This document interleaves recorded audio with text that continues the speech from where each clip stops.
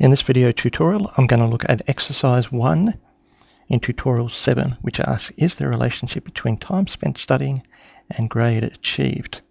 The first thing to recognize is that both of these variables are ranked or ordinal variables.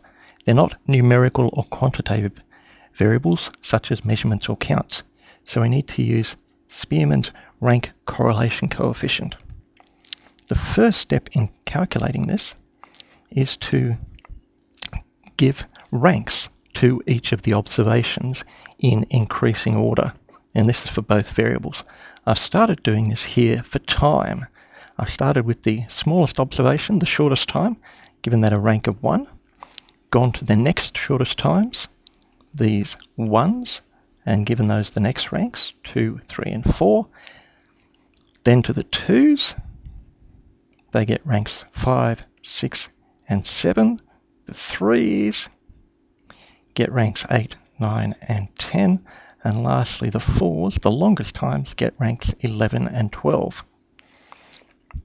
Now, the odd thing in this procedure is to give different ranks to amounts of time that were actually the same. In other words, these 3 1s here get ranks 2, 3, and 4. To solve this dilemma, what we do is when we've got tied observations, we give the ranks the average value.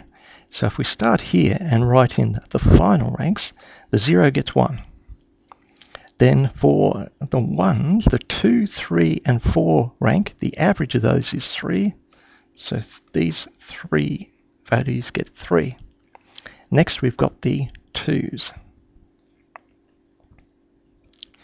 So they've got ranks 5, 6, and 7. The average of those is 6.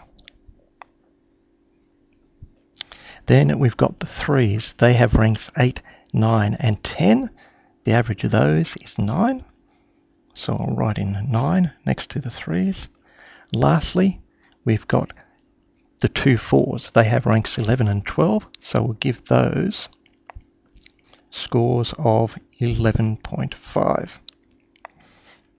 So now I've got final ranks for the time, and I need to do the same thing for the grades. Over here, I've worked the same procedure through for the grades, starting with the fails, which start with ranks 1, 2, and 3, but get ranks 2, the average, and continuing through to create ranks for all of the grades. Having done this, we are then ready to move on to the second and final part of this procedure, calculating out the Sprearman's rank correlation coefficient.